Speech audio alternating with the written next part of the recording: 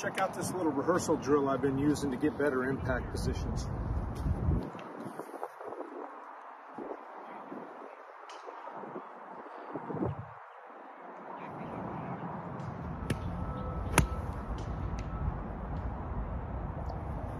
So what I'm doing there is in a static spot there, I'll put my left hand into the club just to the left of my belly button. I curl my right index finger around it, a drill that we've been using for 30 years. Set up here, feel this stretch in my hips and my left side. I've got side bend, my right side is crunched. I hold this for 3 or 4 seconds, then I set up and then make my swing. So if you set it up here, curl your index finger around it, hold it static for 3 to 4 seconds, and then go. I think it'll help you.